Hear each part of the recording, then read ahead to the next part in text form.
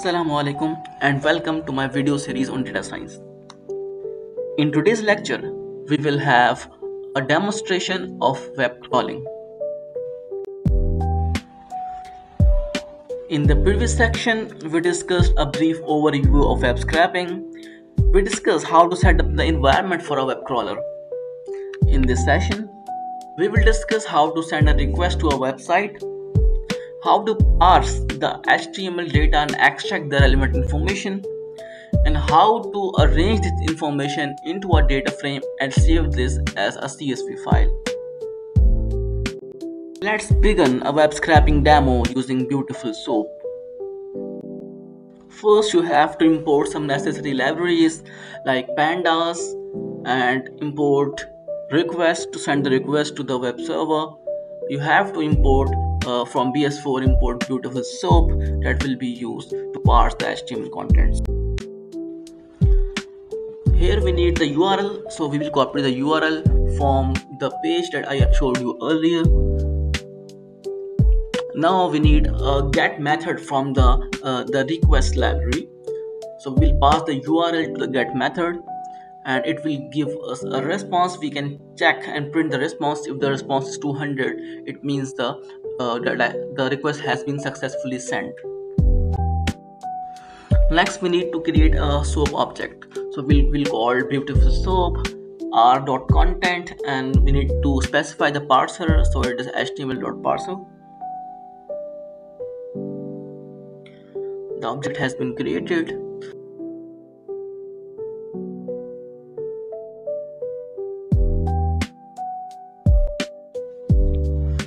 You can print the HTML content using soap.prettify method, but I won't recommend doing this because it will take a lot of memory and your browser may crash if the content is very large. As we seen earlier, that we need to figure out which divs contain the relevant information that we require.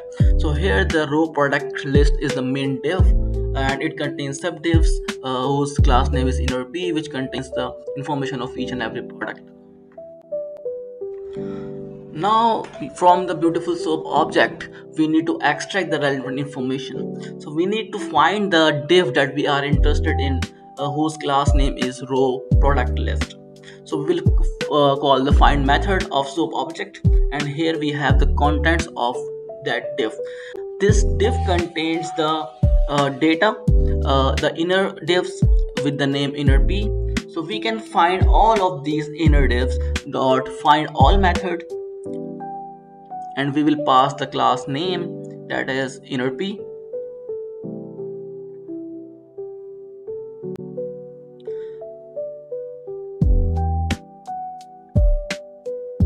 It will return a list of divs that contains the same class name that is NRP. So here we have 24 items in the list. There are 24 divs whose class name is NRP.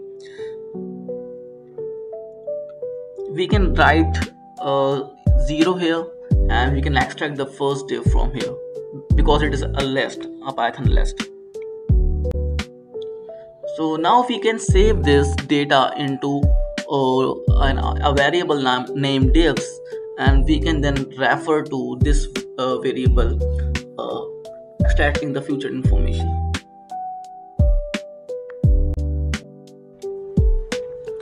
Now we have the information of this div. Let's say we are interested to find the product name. So it is in the h5 tag. Class name is product details. So we can collect this information from here. We simply have to write divs and we will index the first div and we will write find and we have to find the class whose name is product details.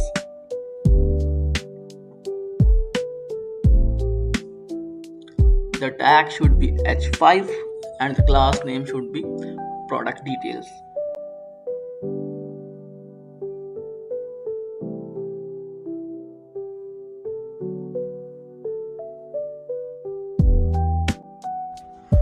Now we need to find the anchor tag, so we will write dot find a.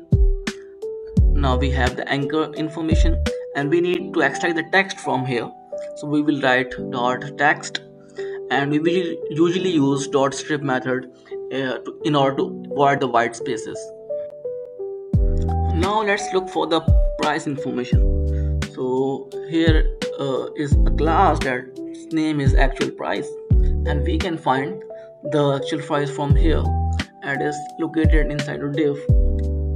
So again we need to find, we will write dot find with this.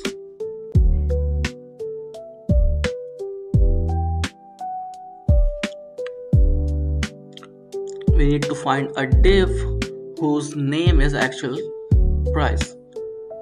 So class is equals to actual price. Now we have the price, and we can extract the text from here. We have extra space, so we will write strip, and now we have the price information.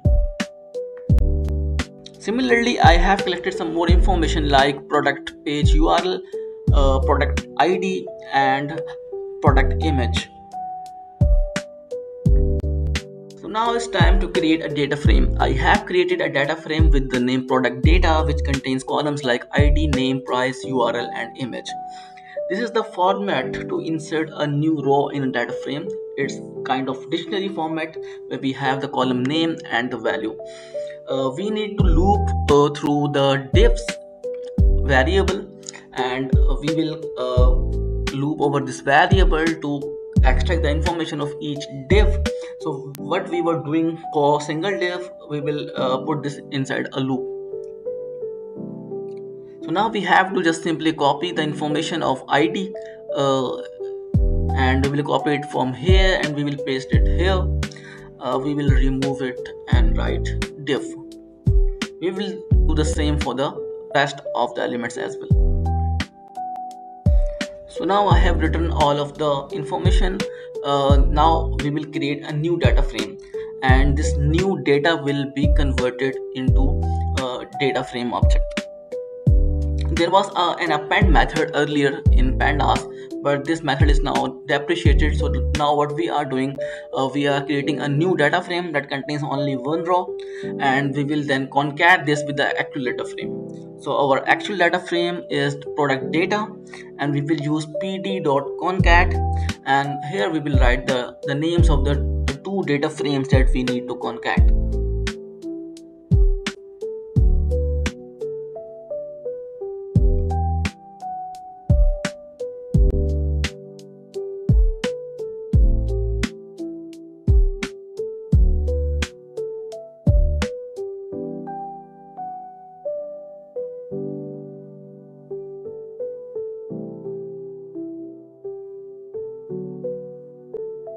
Here it should be new df instead of new data.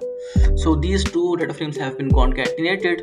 Now we have created the data frame, and we can just see the contents of the data frame. Here we can see a nice tabular format of the IDs, name, prices, URL, and images. You can also save this data as a CSV file if you want. You just simply have to write the name of the data frame, that is product data, and .to_csv, and write the name of the file that you want to save it with. So product data.csv. Then now we have created a file product data.csv and has been stored. If you want to look at the data frame, you can, if you are using Jupyter Notebook, you can just go to the root directory of where you have saved the data frame, and you can see the CSV file of the data frame that you have created. So now coming to your assignment number 1. Since you can collect a limited number of information from the list page, if we move to the product page, we can collect some more information about the product. For example, the category, the store that is selling the product, condition, delivery, availability, and you can further collect the product description or customer reviews.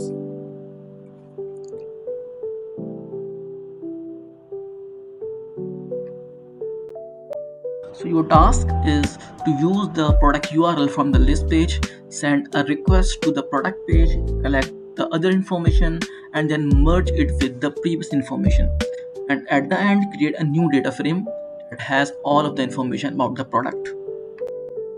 In this session, we discussed how to send requests to a website, how to parse and extract the information from the data that we receive using the Beautifulsoup object, and finally we saw that how to save this data into a CSV file.